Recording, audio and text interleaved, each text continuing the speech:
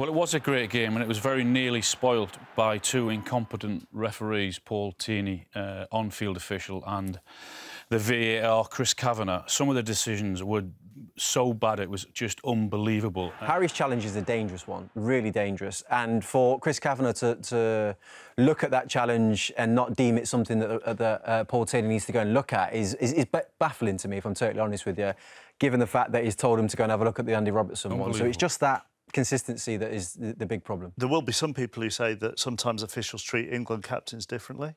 Those some people would probably be correct. Do you want me to move on? Yes. OK. What are you doing after? I know. I did try to ask that with a straight face and failed. The standard, I think, of refereeing at the minute, certainly for the last few weeks, is going back to last season where they're all over the place. But we'll mention that in the next game. Yeah, we will. And actually, it's that relationship between VAR and the on-field official that seems to keep being called into question at the moment. But you're right, we'll do that a little bit later on. I'm slightly reluctant to bring the penalty up because I fear you might combust. Well, I want to. Well, no, you don't. Because it's just not acceptable. The last few weeks for VAR and for the officials has been dreadful. As I said, we've gone back into last season where we were moaning all the time that they weren't good enough and they're not using the system as it should be. He has to sort it out, Mike Riley, and take responsibility.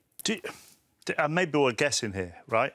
But it feels like 1 week they give a whole load of lenient, debatable, dubious penalties, and maybe come in on the Monday and they go, lads, we gave a few too many there, maybe tighten it up the following weekend. And that feels a little bit like what they've done today. Yeah. And yet it's like a roller coaster. There's no... That's exactly what they do, though, chappers. You know, they'll take in all the footage of what they're seeing on this show and other shows that are going on. They'll feel the pressure, whether it's from pundits or managers or ex-players, and they will probably sit down and have a review every weekend about what's going on. And the reality is, this particular...